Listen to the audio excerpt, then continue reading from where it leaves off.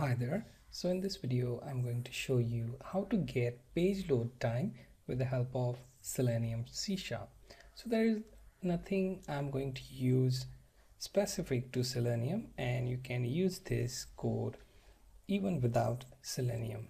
So just make a few changes and you can use that within your normal C# console project. So let's do it for Selenium console project. Type in using, then open QA, then Selenium. Next, type using openqa dot selenium dot firefox. Once you do that, next thing to do is create driver variable and call for Firefox driver instance. After that, driver dot navigate, then go to URL, and within that go to URL method.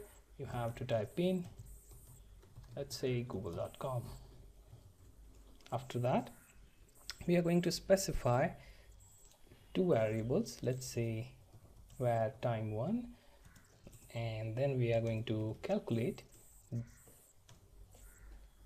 datetime dot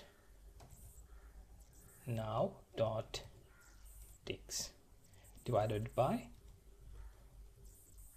time span dot ticks millisecond.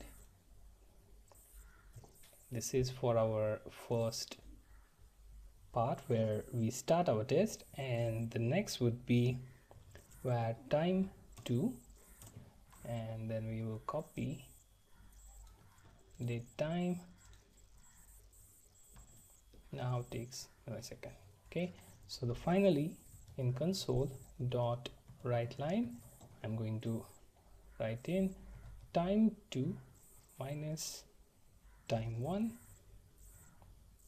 Okay, so it should be time 2 minus time 1. Okay, and we will print that out, and also keep our console open so that it doesn't auto close. Okay, now we will run the test and find out the time it took to load the page within millisecond. Now start the test.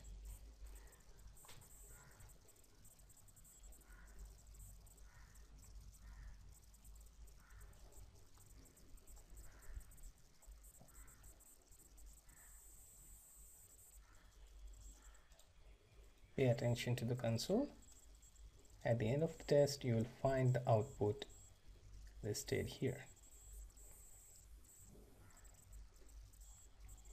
So it is loading your web page behind, and it will finish it and then point you to the time. So it is 22307 milliseconds. That's the time it took to load your google.com web page. You can change this and calculate for other web pages, and there are also other methods to calculate page load time. So this is the simple one that you can try.